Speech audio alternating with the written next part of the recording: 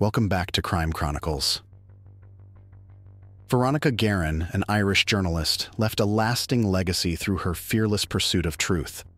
Her investigative reporting, focused on exposing Dublin's criminal underworld, was marked by bravery and tenacity.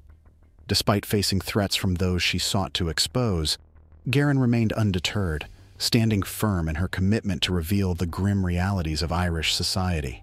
Her story continues to inspire journalists today, serving as a powerful reminder of the importance of truth and fearless journalism. Born on July 5, 1958 in Dublin, Ireland, Veronica Guerin was a naturally curious and communicative individual. Initially, she pursued a career in accounting, honing skills that would later be instrumental in her investigative journalism. After several years in accounting, Veronica made a career shift into public relations. This transition allowed her to hone her communication skills and develop a broad network of contacts. It was during this time that she began to develop an interest in journalism, particularly in investigative reporting. In her 30s, Veronica made the bold decision to switch careers once again, this time stepping into the world of journalism. She joined the Sunday Independent, one of Ireland's largest newspapers. It was here that Veronica found her true calling. She began to specialize in crime reporting, a field that allowed her to combine her analytical skills with her passion for uncovering the truth. Veronica Guerin quickly gained recognition for her in-depth, fearless investigative journalism that illuminated the dark corners of Irish society, particularly Dublin's criminal underworld. Despite the risks, her commitment to truth and belief in journalism's transformative power made her a respected figure and a symbol of courage and integrity in Ireland. Guerin was more than a journalist. She was a force risking her life for truth. Veronica Guerin's work as an investigative journalist took her deep into the heart of Dublin's criminal underworld. Veronica's reporting focused on the rise of powerful drug dealers in Dublin, individuals who had amassed significant wealth and influence through their illicit activities. Her articles painted a vivid picture of a city under siege, a society grappling with the devastating effects of drug-related crime. One of Veronica's most notable stories was her exposé on the notorious drug dealer John Gilligan. Veronica's relentless pursuit of the truth led her to uncover Gilligan's extensive criminal activities, including his involvement in drug trafficking and organized crime. Her reporting on Gilligan was groundbreaking, revealing the extent of his criminal empire and his role in Dublin's drug crisis. But what set Veronica apart was not just her fearless reporting, but also her unique ability to get information even before the police. She had a knack for cultivating sources within the criminal underworld, individuals who trusted her and were willing to share information. This gave Veronica an edge, allowing her to break stories that were often ahead of official investigations.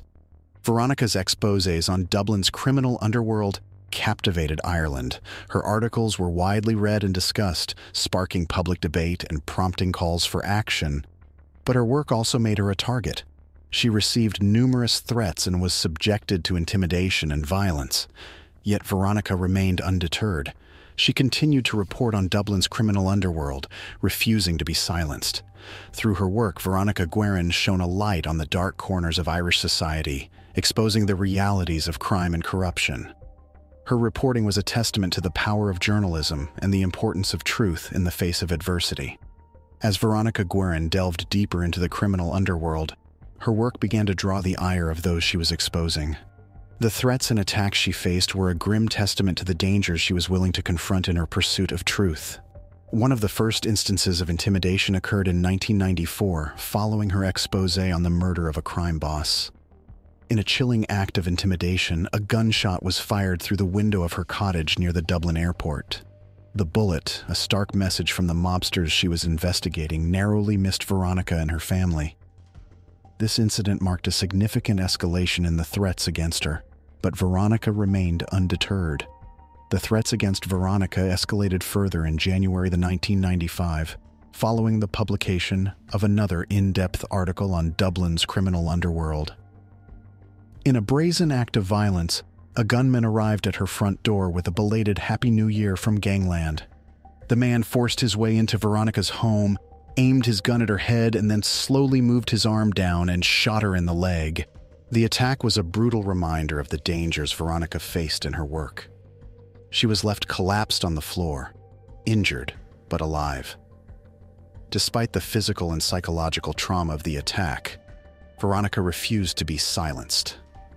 She continued her work, even as the threats against her escalated. These attacks on Veronica were not just attempts to silence her, they were attacks on the freedom of the press and the public's right to know. Yet, through it all, Veronica remained steadfast in her commitment to her work. Her courage in the face of such adversity only strengthened her resolve to expose the truth, no matter the cost. The threats and attacks against Veronica Guerin culminated in a tragic event in June 1996 that shook Ireland to its core. Veronica's relentless pursuit of truth had made her a target, and her enemies were closing in. On the morning of June 26, 1996, Veronica was at a courthouse in Naas, just outside of Dublin, dealing with a traffic offense. She was focused on trying to keep her driver's license, unaware that her court appearance had provided her enemies with the perfect opportunity to strike. They now knew exactly where she would be and when.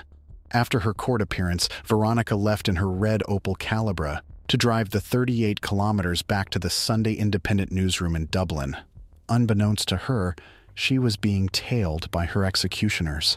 As Veronica stopped at a red light at the junction of the Naas dual carriageway and the Boot Road in Clondalkin, she made a call to a coworker.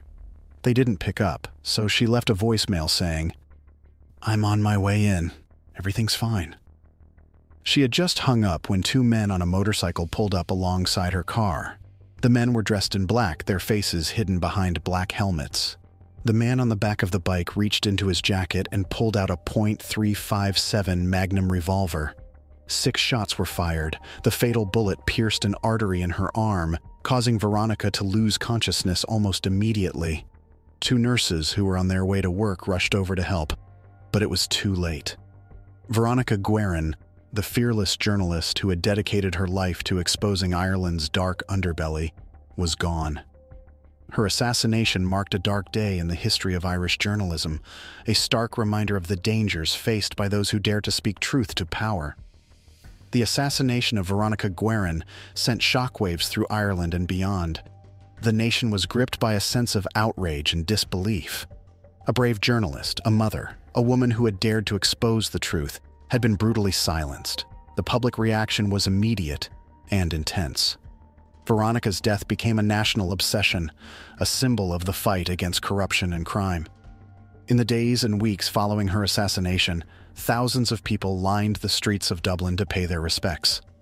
Her funeral was broadcast live on national television, a testament to the profound impact she had made on the nation. Veronica Guerin was posthumously awarded the International Press Freedom Award by the Committee to Protect Journalists, recognition of her courage and commitment to the truth.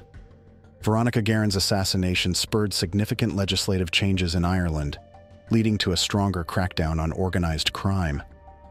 Her legacy, marked by courage and integrity, serves as a reminder of the power of journalism and the risks journalists face in their pursuit of truth. Guerin's life, given in the quest to expose dark truths, continues to inspire those who dare to speak truth to power.